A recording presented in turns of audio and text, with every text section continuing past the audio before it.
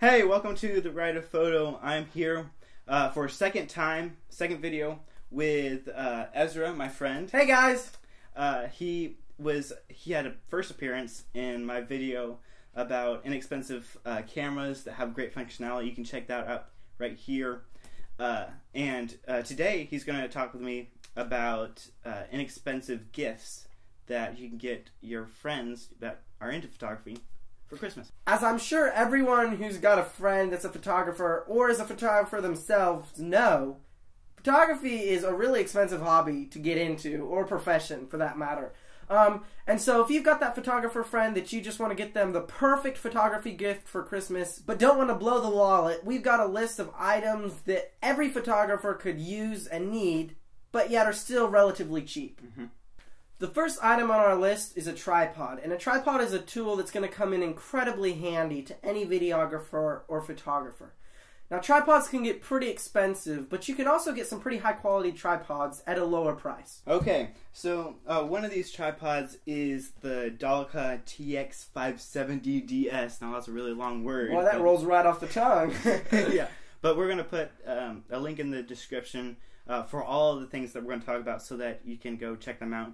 But this is one that is really high quality. It's sturdy. It's made out of aluminum, and you can also get new heads for it. So originally it comes with a ball head, which is great for photographers, but you can also put a video head on that.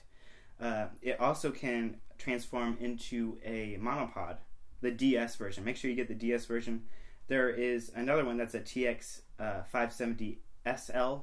So you want to get the DS version, so that you can get a better head and so that you can transition it to a monopod. Moving up the line a little bit, there's the MePhoto tripods. Now, MePhoto is a great brand of tripods. They actually specialize in a traveling tripod. It's a very lightweight, portable tripod. And you can pick up MePhoto tripods for around $100 to $130 on Amazon. Now, it is a little bit more expensive, but it's an overall higher quality product.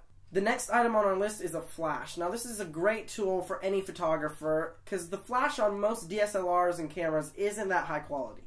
One of the flashes you can get for a really good price is the newer TT560 speed light. It comes at $40 and it is a great tool. It's manual though. It won't automatically choose how bright the flash will be, but that's great for people that are into manual photography. And also, if there's people that, if your friend is not into manual photography, this can actually help them learn manual lighting and things like that. So this is a great flash. There's many more out there that can automatically determine how bright the flash should be. But I actually reviewed this in one of the videos. If you want to see that video, the review, click up here. But this flash also has a reflector and a kind of a light spreader that really comes into handy when you're using flashes. Now, since flash is kind of only appropriate for photographers, we have something that's more for videographers out there. Photographers will still want this if they do some video, but this is actually really great, kind of a necessity for videographers. It's a portable recorder.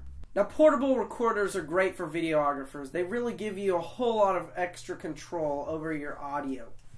There are a whole horde of portable recorders on the market today, but one of my favorite portable recorders, and the one I personally use, is the Tascam DRO5. And I actually use that myself. We both have a DRO5, and we're actually recording this video with that right now. The DRO5 is relatively cheap, coming in at around $85, and comes equipped with two incredibly sensitive condenser microphones. The DRO5 records 24-bit audio in WAV and MP3 file formats.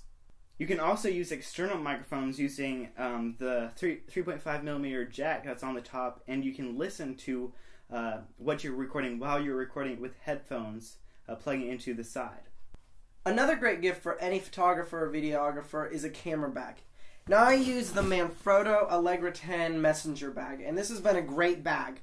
My one comment is if you're working with a lot of lenses, it's kind of small, But other than that, it's been an overall really great bag that I've enjoyed a lot. How much can it hold?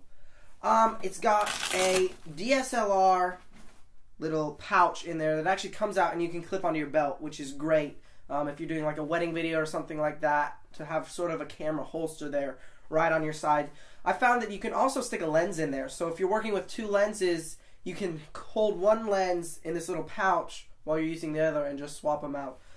Really great. So it's got that little pouch in there, and then it's got a space where I guess you could put a lens, but it doesn't have any place to put that lens, not any padding or anything. So I've just got this little case that I put my extra lens in there, and it fits very nicely down in. It's also got a tablet sleeve that I guess you could use for a small computer, but it fits an iPad very nicely.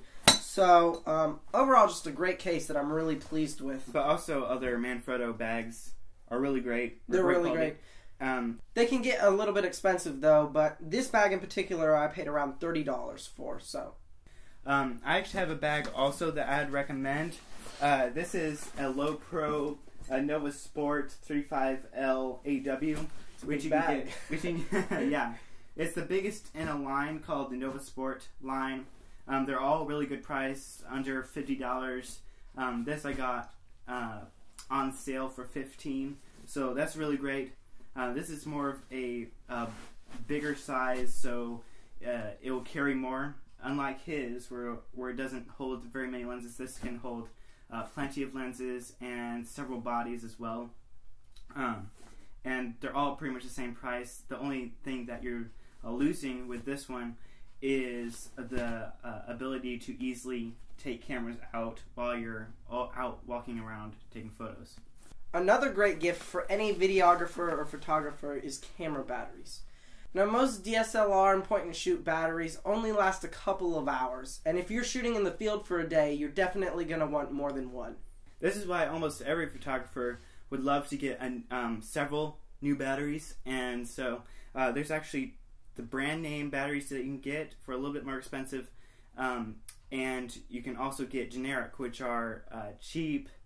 So there's two options. I personally go with generic, but it's probably better to get the brand name batteries because sometimes if you use generic batteries, they can ruin the camera. So the brand name batteries have better electronics inside that make sure that the battery always works with the camera.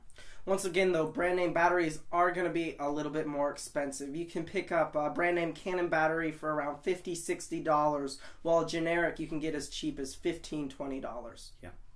Now you probably already know that if you carry around a big camera and a lens, it's going to, after a few hours of hiking or at an event shooting, it's going to get pretty heavy. So a great way to fix that is to have a camera strap. Now almost every photographer would love to have a camera strap, a comfortable one, a good quality strap that makes it easy to carry around their gear.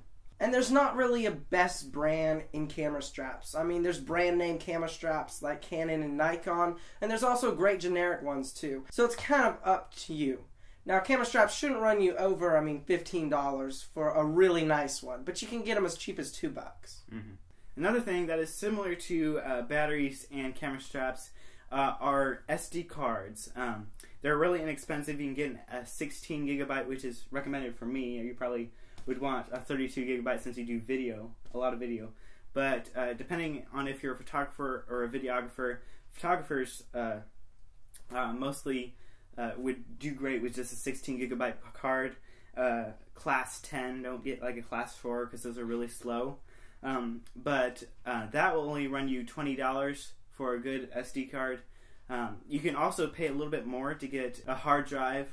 You can get like a 2 terabyte hard drive for around $90, which is a really good size for a hard drive for photographers. And videographers too. Yeah. Either one of those would be great. In photography and videography, you can't really have enough storage. With cameras today that can take incredibly high resolution images or video, you can fill up a lot of space over the years. For someone who's very versed in manual photography, a great gift can be vintage lenses. These are actually very inexpensive that you can find on eBay or places like keh.com. They have a lot of used vintage lenses there. And the definition of a vintage lens is actually just a lens that was created for an SLR or a film camera. Now on a traditional lens, you have something called contact points on the back of the lens.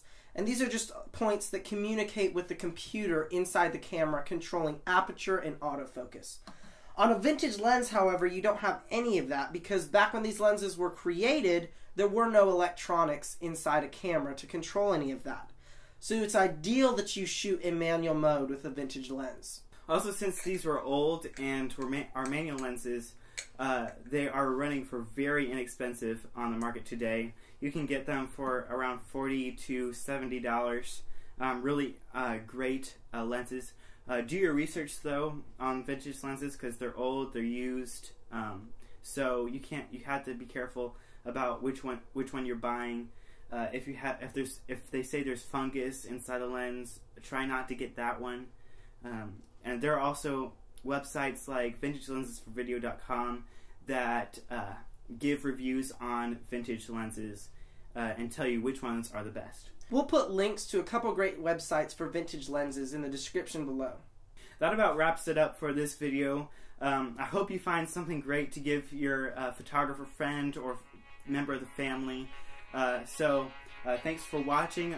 Please comment and subscribe. Also, please like this video. That helps a lot.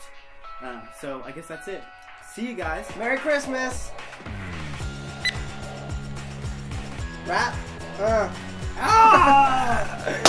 Hey! Woo! Another great gift for any videographer or photographer is a camera bag. Now, there are all sorts of camera bags. Some very expensive and some very cheap. And I got an itch on my neck. You can see the wrench stains on my... Okay, yeah. The wrench? Ranch. Remember when I dumped wrench? You're like... Alright, ready? I've got to Guys, look toward... That wasn't very impressive.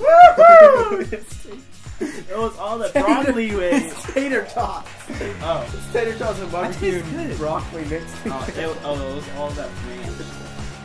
A really nice microphone for really expensive. We should actually put that. And you did a review on that microphone, so put a link in the I'll put the review? We're gonna dug it out. Dude. Where are we gonna start now? As a friend that's a photographer. Ready? As I'm sure everyone who has a friend that's a photographer. How about I just say hey? Yeah, because then you can say hey guys. And we're not talking only to guys. If we could get it like right here, this sounds epic. Oh, yeah. The first thing on our list. This is tripod. our DJ mic, Micah. Oh, it's our yeah. DJ mic. Yeah. Welcome. What time is it? Like my socks? Woo! Tascam DR05.